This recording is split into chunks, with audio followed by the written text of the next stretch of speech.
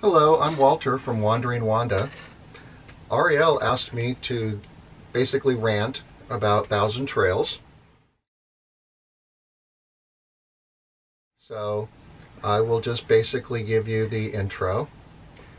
Ariel has fond memories of Thousand Trails from his childhood. In his childhood, it was a luxury park, and he enjoyed the stays there with his family. We inherited the Thousand Trails membership that his parents bought, and we paid the annual dues each year since his father passed away several years ago. And so on this trip, he booked 5 stays at Thousand Trails, and as members who paid their annual dues, there's no basic cost for us to stay at Thousand Trails. So he was looking forward to finally using the Thousand Trails membership that he inherited from his father and having the opportunity to relive fantastic childhood memories of a first-class park that was everything he could ever imagine. Well, it didn't work out that way.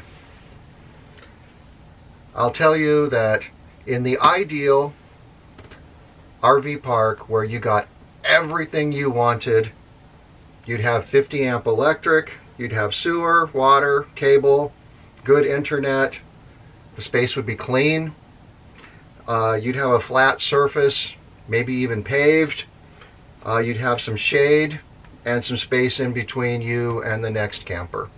Those are pretty much the things that I think you'd want in an ideal camping space or RV space. Kind of like a hotel room in Europe back in the 90s when we first traveled together to Europe on a budget, and we got a hotel room. An ideal room had a toilet and a shower and TV, and you even got breakfast with it.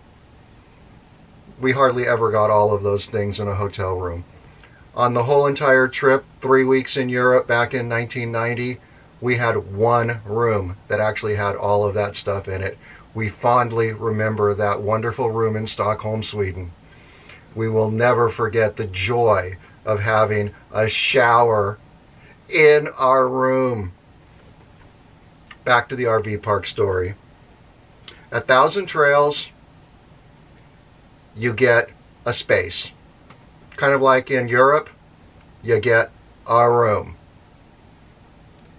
You can probably get 1 or maybe 2 of the basic amenities you would like.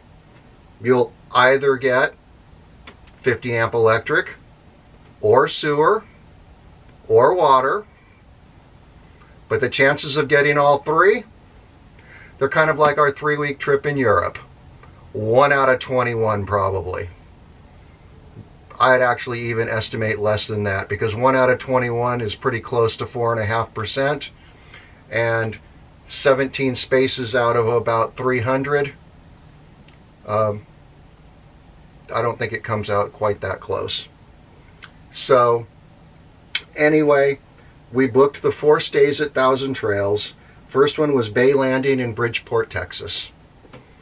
When we pulled in, they told us that they had that morning, unless it had already been taken, 1 single space in the entire RV park with 50 amps of electricity, sewer, and water. The 3 basic requirements that we would want for normal camping for us. We don't boondock, as you know. Well, it was gone. The person who came in before us had taken it. So we tried a 30 amp space, sewer and water. I don't think that the 30 amp breaker was actually working properly, because we couldn't even run 1 air conditioner on 30 amps. It was 109 degrees outside, and it was 99 degrees inside WandA. And it kept blowing our circuit breaker, running 1 single air conditioner. The site was dirty. There were broken plastic toys. It was not level. We had to move toys out of the way. There was a plastic tricycle probably from the near full-time residents that were nearby. They will tell you that they only have 5 people on annual contracts. Well, they don't tell you how many they have on 9-month, 6-month, and 3-month contracts that take up their spaces. So while they have 17 spaces technically out there, you don't know if 16 of them are taken by people who have 3-month, 6-month, 9-month, and annual contracts. We ended up leaving, and then when we told them we were leaving, Nina, N-I-N-A, at Thousand Trails threatened us with a cancellation charge for not taking the unacceptable accommodations that were available. We told her, assign a space to us, and if you dare charge us anything, we will dispute the charge, because there were no safe accommodations that we could possibly go to. We made a phone call to a park about 20 miles away and said, do you have a pull-through 50 amps sewer and water? She said, yes, you can have space number 34. Just pull into it and I'll come over after you've pulled in and set up and collect from you. We didn't even ask her how much it was. We went there, space 34 was paved, it was flat, we hooked up, we had air, and she didn't come by for a while, so I called and she said, oh, I've been a little busy, I'll get to you, don't worry about it. She came by, and for 3 nights it was a total of $150, virtually nothing, and mostly had full-time residents in that park, but they were wonderful, all great people. We had a lovely stay there. I don't have any use for Thousand Trails. I would rather pay money and stay at a place where I can have guaranteed accommodations of 50 amps electric, sewer, and water. We don't boondock, and I don't see a reason to go to a park where you get to pick between having 1 or 2 of those 3 basic amenities. And there's no reason at any park for sites to be full of trash, broken toys, uneven, and have non-working electrical. So there's my little rant.